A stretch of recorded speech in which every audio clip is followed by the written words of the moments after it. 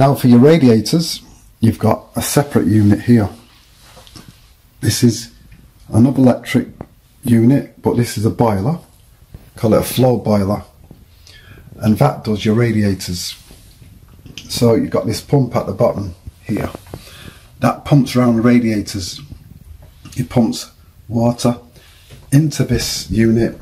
It gets hot as it goes through it and then goes at the top. That's a flow pipe, and then that goes down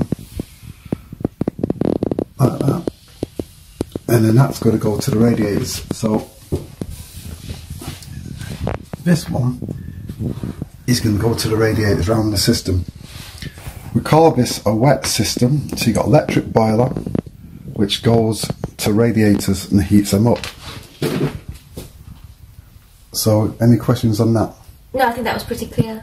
You've got this display, so when the timer is calling for heat, you'll have this call light that'll display, that'll come on. When it's on, you get like a yellow bar or a green bar which goes up, showing back the unit is on. Is that okay? Yeah. Alright. Last thing is this gauge, this pressure gauge.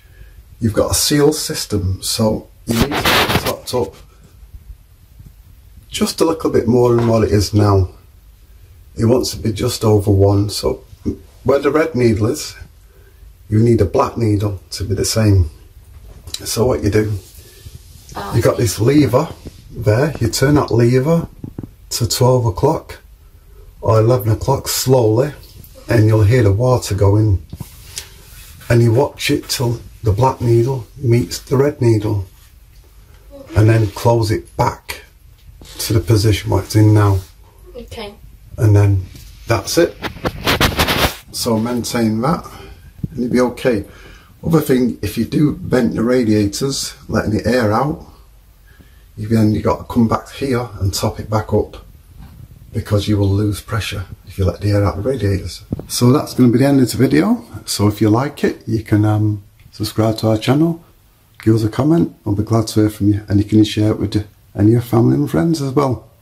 So that's it from me, and I'll see you on the next video.